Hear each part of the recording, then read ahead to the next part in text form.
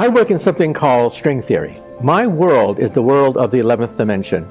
I work with parallel universes, floating bubbles, multiple universes in which each universe has a slightly different law of physics governed in its entirety by something called string theory.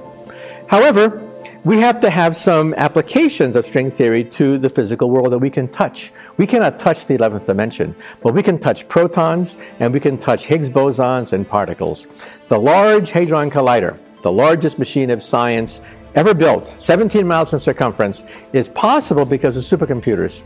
We create a mini Big Bang. We have two beams of protons going in opposite directions. They slam together at trillions of electron volts, and they have this shower of subatomic particles. These particles have to be analyzed by a supercomputer.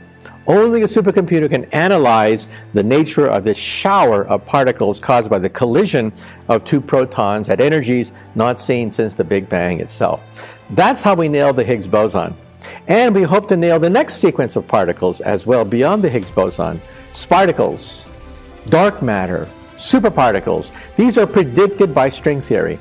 And we hope to use supercomputers to prove the existence of higher notes on a vibrating string. And this in turn will allow us to, quote, read the mind of God. This is what Albert Einstein looked for the last 30 years of his life, an equation no more than 1 inch long that would allow him to read God's thoughts. And so we think eventually supercomputers will allow us to read the mind of God.